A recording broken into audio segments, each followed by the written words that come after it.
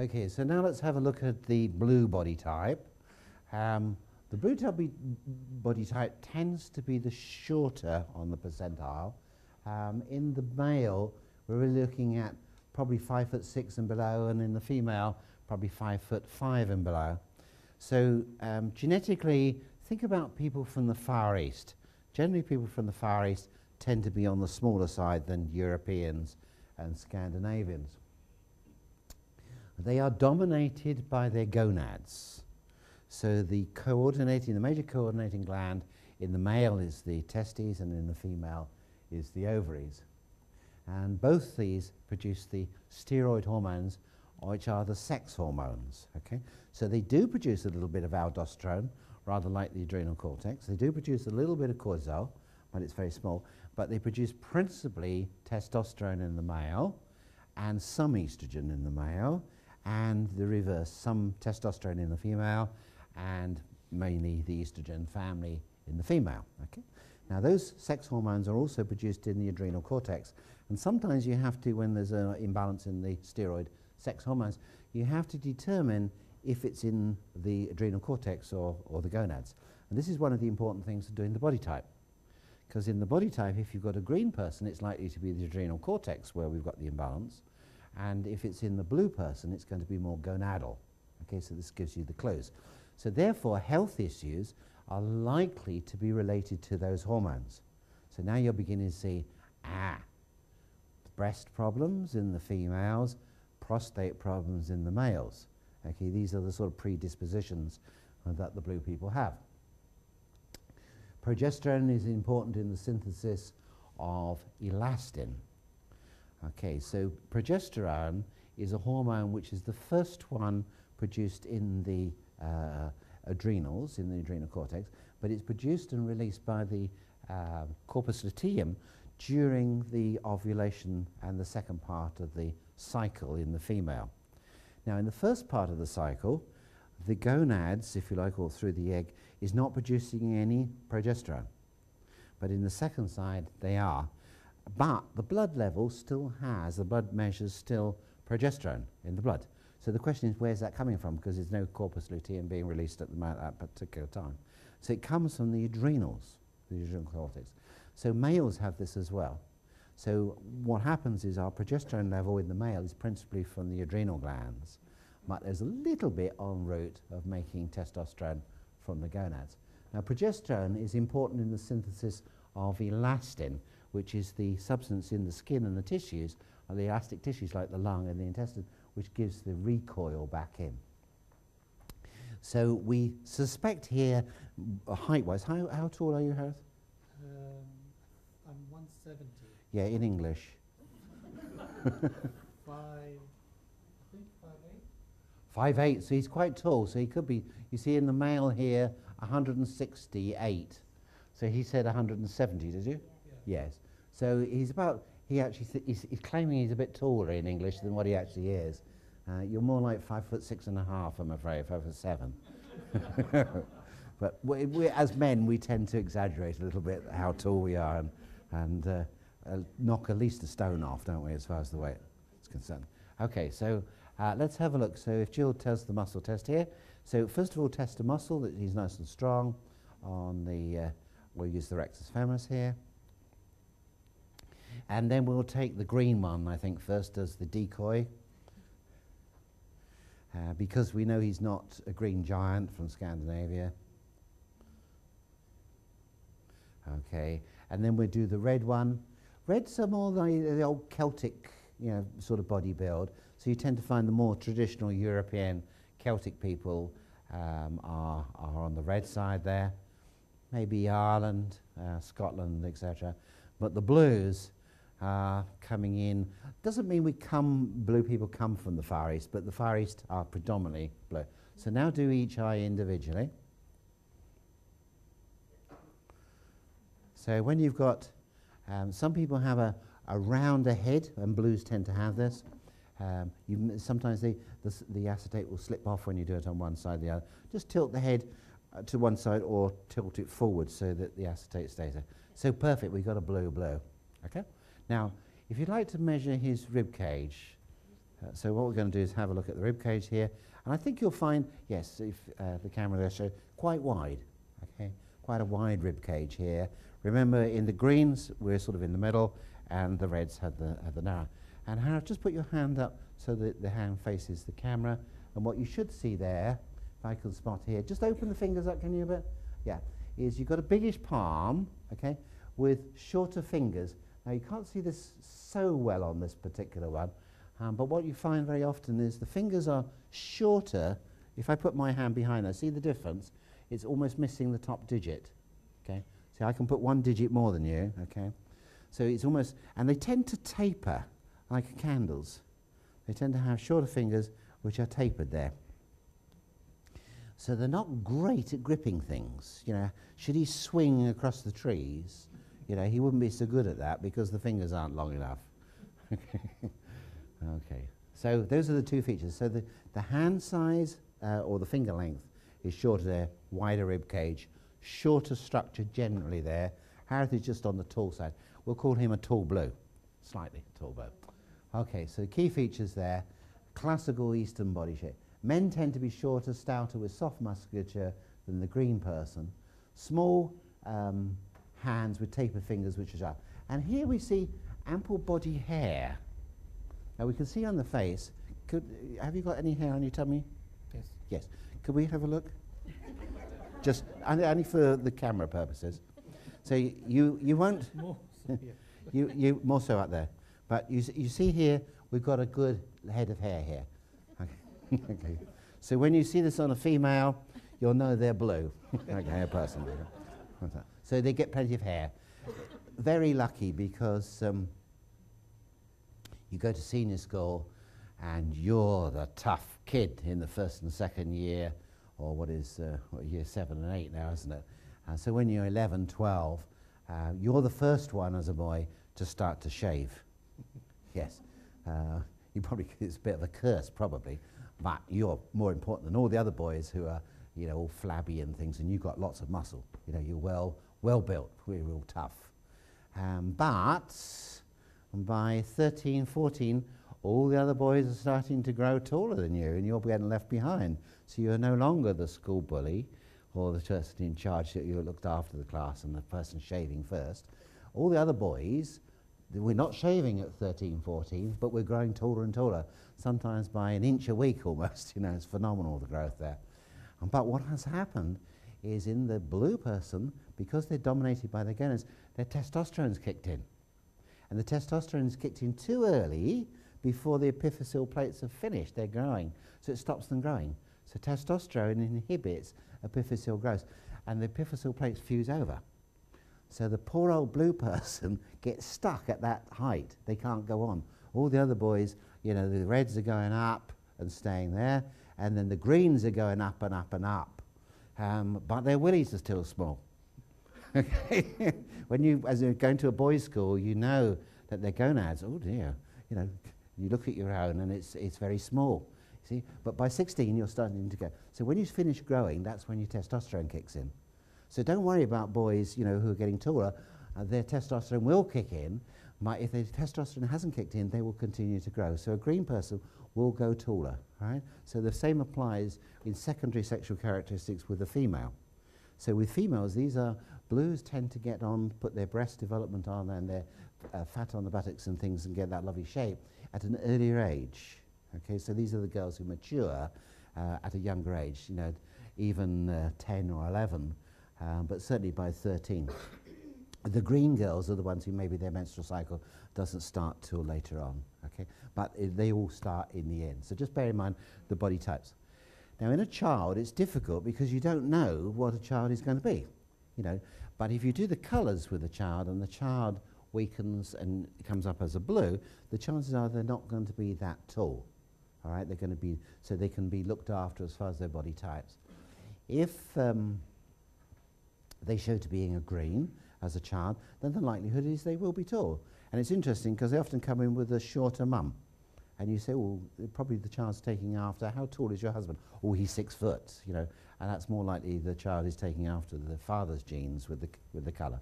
But the blue have the shorter one, the testosterone kicks in earlier, So they have all the features. Now, let's go through the health risks now. So blue people have a consistent physical fight with weight. Okay, and the reason for this is they tend to get high estrogens. And the function of estrogen is to lay down fat. You know, as we see in the female, the development of the breast and the upper body chunk and the buttocks and the thighs is where the fat distribution is.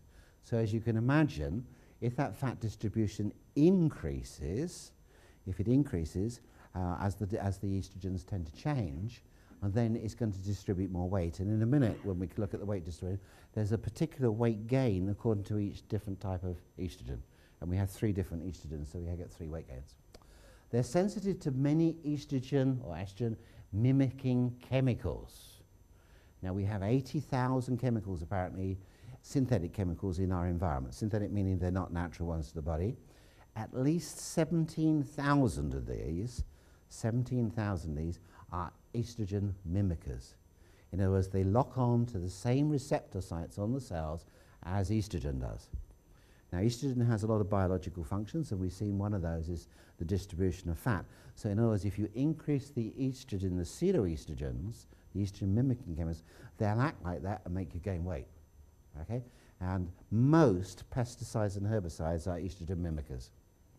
So every time you eat food which is not organic, tastes nice, etc., a little bit cheaper, cut the corners here and there, you're taking in estrogen mimickers. Okay? Now, if you're a blue, this is deadly because it's going to increase your weight and it's going to increase your risk to damaging your genes of estrogen-dependent tumours. Okay, so this is really, really important. The blue person has got to be ultra careful of their hormones, particularly hormone-like substances. Every cancer case I've ever diagnosed, well, not diagnosed, ever treated and nutritionally managed has weakened to blue. It does not mean blue people will get cancer, okay? This is very important because we're going to genetically or epigenetically help these people to not allow anything like that to occur. But if you've got a family history and you're a blue, you would be wise to follow the advice that we're about to tell you, okay, of restricting pseudoestrogens or xenoestrogens into the diet, particularly the males because of the prostates and the females because of the breast tissue. So they're sensitive to many mimicking chemicals which are present in pesticides, herbicides, toiletries and cosmetics. You should, as far as a female is concerned, regularly, what would you say, once every year or 2 years, or every 6 months, 6 months or so, or every time basically you change a toiletry or cosmetic, get it tested by somebody, by a friend or a practitioner, all right? Because that's probably the biggest source. Every time you put on some 15 kilograms, isn't it, of chemicals on your skin per year, most of that is absorbed, and most of it is estrogen mimickers. It's phenomenal the amount that goes in. Don't think it's just on the outside and it washes off. During the time that you put it on there, it's getting absorbed, and these estrogen mimickers will go through. So many of those creams and lotions, soaps, shower gels, which are full of pseudoestrogen-like compounds, will be absorbed into your body. And you've got to detoxify those. And if you don't and they accumulate, they'll have estrogen-like effects, which will lock on, and they will stimulate the 4-hydroxy metabolism pathways, which is more proliferative, which is not a good one. So have your toiletries and cosmetics regularly checked, and tend to use good quality, ideally organically produced toiletries, and have the muscle tested. This puts them at risk of developing hormone-dependent tumours. Okay, so anything which plays around here, we call them gender benders. And there's nothing more alarming to a male than to put a cosmetic, or toiletry in this case in the male, on them and they weaken to it. Okay? This is pretty disturbing, but it's not convincing. The convincing part is when they touch their testicles and get the relationship between the toiletry and their testicles, then they pack it up. Okay? So you need to go for the testicles. All right? That's the only way to convince a man. Okay? Doesn't matter what else you touch, but when you touch his testicles, or he touches his testicles, and cross-checks that toiletry to that, he'll give it up immediately. Okay? One of the most common things is the sodium lauryl sulfate, which is the foaming agent in in shaving foam. Okay? Practically every man, except those who've got beards, uses shaving foam. Every time you put shaving foam on, you are putting estrogens on, estrogen-like chemicals, okay? Not estrogen cell, but chemicals which lock onto the same thing. Think about that. Use a shower gel, hand wash, whatever, which is ideally organic, which has been muscle tested. Because that's the major cause of prostate problems, is the pseudoestrogens that are getting into us as males. Another big thing is polystyrene caps, styrene. Look at all the coffee shops that are the heat in those styrene mugs. Those styrene mugs are leaking styrene into the coffee, and you're taking that in, and that is a pseudoestrogen. So none of that. Take your own cup or get a standard china cup, but don't drink out of styrene coffee mugs at all. Okay, so take great care there. They are lactose intolerant. Okay, if you go to the East or you go to a Chinese restaurant, you will never get cheese served to you or milk or yogurt. Okay, if you're lucky, you may get an ice cream, which they will bring in specially from a freezer. But Chinese people are all lactose intolerant. Okay, they cannot. So once they're weaned, they don't go to the cow for their milk. They use plant-based milk. So they are all lactose intolerant. Not casein, lactose. Okay, this gives them digestive disorders. So they tend to get digestive disorders like if they have cow's milk. So one of the major enemies is cow's milk. Do you drink cow's milk? I try to avoid it. Tries to avoid it. Now the second reason for this is that bovine insulin-like growth factor, which is a growth factor in dairy products, in the milk. Okay? It's there because the cow is actually producing the milk to get the calf to grow. But the calf is long gone and the farmer has carried on with the milking. So they're still lactating even though there's no calf to feed. It's a rich source of insulin-like growth factor. Now insulin-like growth factor from the cow, or bovine insulin-like growth factor, is identical in every way to human insulin-like growth factor. Goat and sheep milk is not. The insulin-like growth factor is different. So insulin-like growth factor from cow's milk will stimulate growth. It's got the growth factor in it, which is the second reason why blue people shouldn't touch dairy or lactose, right? Because it stimulates growth. It's a growth factor. Okay? It's not the cause of malignancy, but we want to make sure we don't allow any of that to occur. So we want to keep the cap on the genes, particularly the methyl genes, and we want to open the caps up, if you like, on our suppressor genes. So we need to increase methyl groups, methylation groups, and we want to release the caps off our suppressor genes, which we have to suppress tumour growth, which involves acetylation. So they have difficulty in detoxifying mercury. These people must not have mercury in their teeth, okay, or any other sources of mercury. We talked briefly, I think, in the green body type. Another source of mercury is tattoos. Most of those dyes in there are mercury dyes, which eventually will disappear and be absorbed. Right, mercury amalgams, they must have amalgams replaced. Do them in an order that they show up by therapy localizing there. But be very aware, mercury is not a good idea for blue people. They're very sensitive. Mercury is a heavy metal. Heavy meaning it's high up in the periodic table. You remove the mercury here, it does not get out the body like aluminium with the red people or nickel with the green in a matter of days. The half-life of mercury in the body is 72 days. Half-life. That means 72 days, which is going to be 2.5 months. Half of it will have gone in the blood and the lymph. Mercury toxicity half-life in the brain, in other words, in the fatty tissues of the body, is 27 years. So if you've got mercury in the brain, the likelihood is you'll never get rid of it if you just remove your amalgams. That's only the starting process, all right? You can get rid of it if you use the right chelating herbs and spices and mixtures, which you must do. So if you've got amalgams, and unfortunately so many blue people do have a mouthful of amalgams, and you open them up, you'll be amazed what you see in there sometimes, and you think, oh no, and the patient says, oh no. But you don't have to have them all out, you just have them out, you know, as required. Most amalgams lose their size and need replacing every 10 years. 50% of a standard amalgam is mercury, the other 50% is a mixture of different alloys. A little bit of silver in there, but a lot of other alloys. When they drop out, it's because they shrunk, okay? Otherwise they wouldn't drop out. So if they shrunk, where has the metal that's shrunk, where's it gone? You swallowed it, yes. And therefore the likelihood is there. And the more liquidy the metal, the more likely you are, and that's when the mercury goes. Unfortunately, mercury is a great filler. You know, it's a great antiseptic. Nothing lives in there. And the reason they put mercury in it is because it's antiseptic in the hole in the mouth, if you've got a dental caries. So it's a great filler, but unfortunately, the more metals you have in your mouth, the more buccal currents you develop, particularly if you have an acid pH, the more likely you are to develop, you know, mercury toxicity. In the old days, when it was just mercury, silver, and a few other ones, they were much more stable. But as they brought in different amalgams with more metals, and people gradually became more acid in their bodies because of acid rain and things, we've tended to dissolve our mercury out much quicker. So blue people must watch that mercury, because it's a big brain toxin. So they have poor detoxification enzyme expression for the breakdown of alcohol. Tell us about your heavy boozing days. I can't take it. He can't take it. Is that a pity? Okay.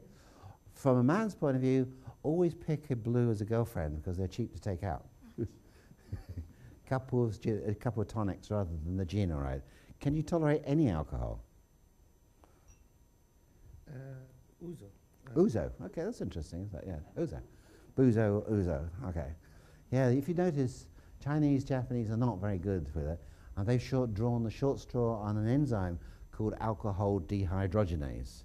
And this enzyme breaks alcohol down and turns it into aldehydes. Okay, they've got the short straw. And so they remain drunk for too long. It's a great cheap way. But unfortunately, even if you don't drink alcohol, you still have alcohol in the body from the gut fermentation. So bacteria in the gut, directly you have sugar or anything that's not digested very well, and we've got natural gut flora in there, they will work, particularly the yeasty ones, and produce alcohol. So people can actually get breathalyzed who've never touched any alcohol outside at all. You know? It's a good excuse if you do get breathalyzed. Say, you know, I've got gut dysbiosis. See what happens. Say you learned it on a seminar from epigenetics. Okay, so alcohol is not a necessary no-go, but most will tell you maybe 1 or 2 drinks is fine, but that's it. You know, if they have any more, they feel not only tipsy, but they feel bad in the morning as a result of it. Okay, as opposed to the greens tolerate alcohol beautifully. Okay, providing it's good, clean alcohol. Greens, remember, because of their chemical sensitivity, are much better with spirits. Spirits are good, clean stuff. Wines are not bad, providing it doesn't have too many sulfites and other additives. Reds can drink whatever they want. Reds are usually fantastic. So must drink in moderation. Okay, they are sensitive to tyramine. Now, tyramine is a substance which is an oxidized tyrosine. So tyrosine is an amino acid, not an essential one, but we get it from a certain number of foods. But it mainly is produced from phenylalanine. But it's an amino acid in a lot of proteins. And if it's not digested properly and absorbed, it's oxidized in the gut and to produce tyramine. So you tend to get tyramine in aging food. Okay? Now, aging food means things that are going brown. The classic is avocados. So when you cut your avocado and it's nice and green, that's lovely.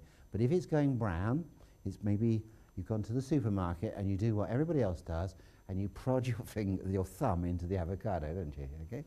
Along with the last dozen or so people who've also prodded it in.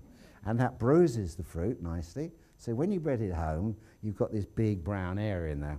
And if you eat that and you're a blue, you'll take the tyramine, which is the oxidized tyrosine in the avocado. Another good one is bananas. Okay? For a blue person, never eat a banana that's going off. Okay? My mother lived through the war like all our parents did at the time. And just to get a banana was fantastic. And if our bananas ever went brown, we could give them to Mum because she would always eat them. Okay? But she used to suffer dreadfully from migraines. Okay?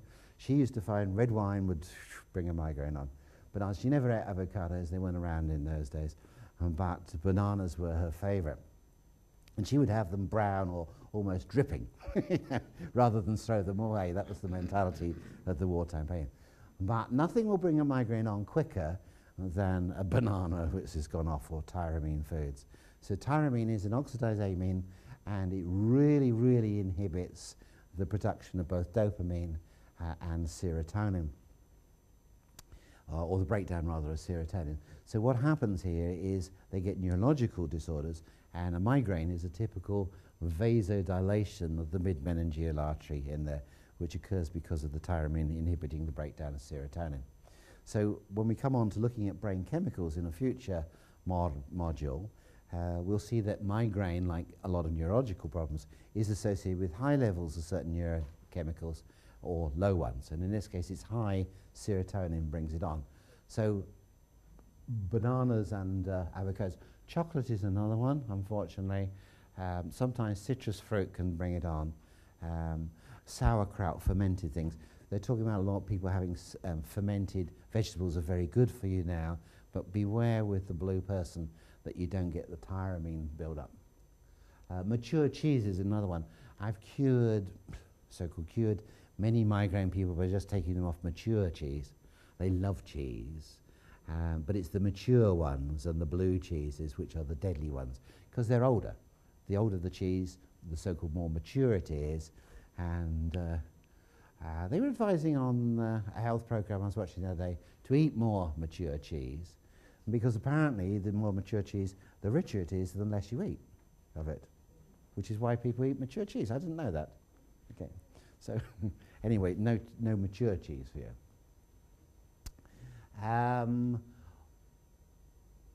They're intolerant, generally speaking, to aspartame.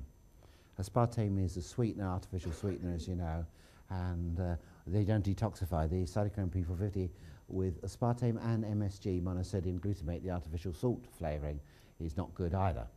So Chinese food is probably excellent for you, providing it hasn't got MSG in it. So true Chinese food is good, but cheap Chinese food with a lot of MSG and a diet cola by the side of that will be deadly. Okay, so food intolerances, dairy, but may tolerate sheep and goats products. Soya products are ideal. Soya products are not good for reds or greens particularly, but soya is an eastern grain, being soya beans, so you tolerate it. Alcohol and tyramine are bad. Emotions tend to have an unconscious emotion of not feeling loved. Okay, so they don't feel that the world loves them or their partner loves them enough. So this is their underlying unconscious emotion. They need to enhance non-judgmentalism, okay, in their lives. Again, we'll talk about that. In other words, not being critical of other people. Aromatherapies, grapefruit. Grapefruit seems to get on very well with them, but I'm green and I react to grapefruit as an aromatherapy. It makes me itch. So green people might find the same thing. Sammy, do you eat grapefruits? No. Okay, I think we're not very good with grapefruits. It's not citrus, it's the grapefruit, so particularly in the skin there. But blue people, grapefruits, lime, patchouli, lavender, and peppermint are their nice aromatherapy oils. You know, a beautiful collection there. So let's have a look at the diet. They tend to have low stomach acid. Now, low stomach acid in the stomach is for a number of reasons. One is to digest proteins, to stimulate pepsinogen into pepsin to digest proteins. The other is as an antiseptic, so you don't bring in a load of parasites and bacteria there. And the third is to ionize minerals. So we need stomach acid, but blue people don't have high stomach acid, which is why they're not good on high protein. Okay, so they're the opposite to the reds. They can eat protein, no problems, but not big. You know, a big T-bone steak is not a challenge for you. You know, smaller ones, and smaller and often. The typical Chinese meal has got different meats in it. Might you have one course there and you have a bit of a break, and then you have another one and so on. But I like my carbs more. you like your carbs more, yeah. So it's the protein, but in small proportions. It just sits there otherwise. So lower animal protein particularly, but it doesn't mean they should give it up. So most vegetarians tend to be blue because they just don't go with meat very much. But this does lead them to problems with B12 because they're not getting B12 in. They're natural grazers. You know, they tend to eat little and often rather than having big meals because of that. Small portions of protein spread throughout the day, and organic food because of this problem with pesticides and herbicides. Right? So very important organic food. Vitamins. Now, blue people have a tendency to heart arrhythmias, When we studied with the phonocardiography, as we did over the last 12 months, we found the people with cardiac arrhythmias, atrial fibrillations, etc., are principally the blue people. Now, atrial fibrillation is a misfiring or an overfiring of the neurology of the heart, and blue people, or to regulate this overfiring, because people need vitamin B1, which is thiamine, and B4, which is adenine, which we find in whole grains. So for blue people, which is what we found, they need B1 and B4, or adenine. So adenine is rich in yeast, it's rich in whole grain cereals, and another number of fruit and vegetables. So you're a B1 man, okay, you need B1. And B1 is mostly used to metabolize pyruvate at the end of glycolysis into the Krebs cycle. Really, really important to get that B1 in there. Otherwise, you end up running anaerobically instead of aerobically, so you start to get tired. They need B5, again, to cross that pyruvate into acetyl-CoA, which is B5, and they need hydroxycobalamin by the gallon, okay, because they're not getting enough in from their food because of this tendency towards vegetarian diet. The only source of B12 is meat, and the real source of that is red meat because it's aerobic, and the best sources of red meat are lamb, because lamb is virtually wild because it roams across the hillsides, so they don't spray the fields with where sheep are, and because they eat more or less everything. Wild meat, beautiful at the moment, pheasant, partridge, pigeon, hare, all these meats are coming in nicely, wild boar and so on at the moment, coming back into popularity. Good time, you can buy them up relatively cheaply because this is the season for it in January, and they freeze very well, very good source. You don't have wild meat, everybody should really have wild meat at least once a week. So that's the best sources of B12. On the minerals, boron, again to help good strong bones and regulate, particularly in women postmenopausally, the estrogens. Magnesium, selenium, again for glutathione peroxidase enzyme and thyroid. Sulfur for building up good strong joints and collagen. And zinc, like everybody seems to need zinc for DNA repair. On the oils, interestingly, it's predominantly the omega-3 oils that you need, more than the 6. So blue people need much more of the flaxseed oil, pumpkin seed oil, walnuts. Flax is basically 60% omega-3 alpha-linoleic acid. Maybe we could include chia oil here, is 70% omega-3. Maybe some black cumin seed oil here would be very good as well. Pumpkin and walnut are about 10% omega. So lovely oils. There's a mixture, what we call the blue mix here. They're very good and very excellent for blue people. But again, notice, don't cook with them. Okay, very important. You can cook with any oil, but not those. Okay, because your body incorporates it. Herbs, basil, coriander. Now, coriander herb, because it's under herbs, is the green coriander, which you use with fish and other dishes there. Great, otherwise, you can use a great detoxifier, particularly of metals, and that's maybe the part with mercury.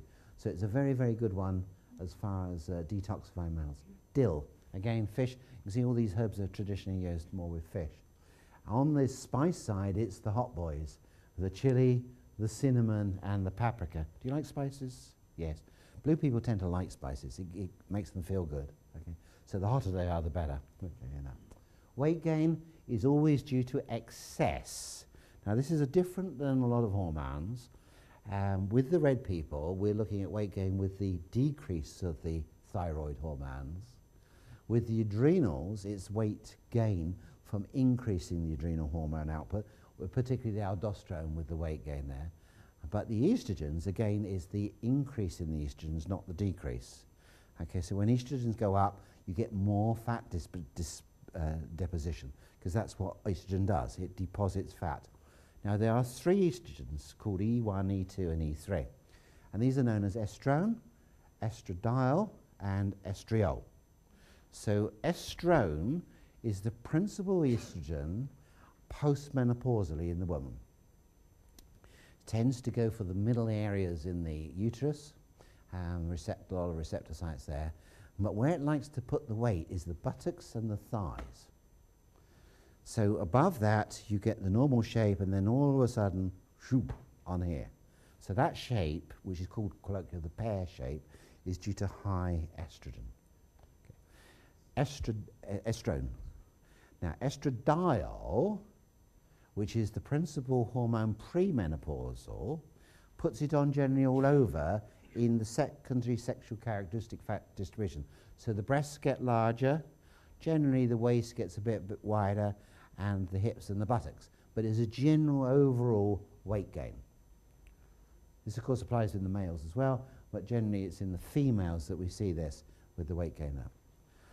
Now, the third one, E3, is called estriol, which is the principal estrogen in pregnancy.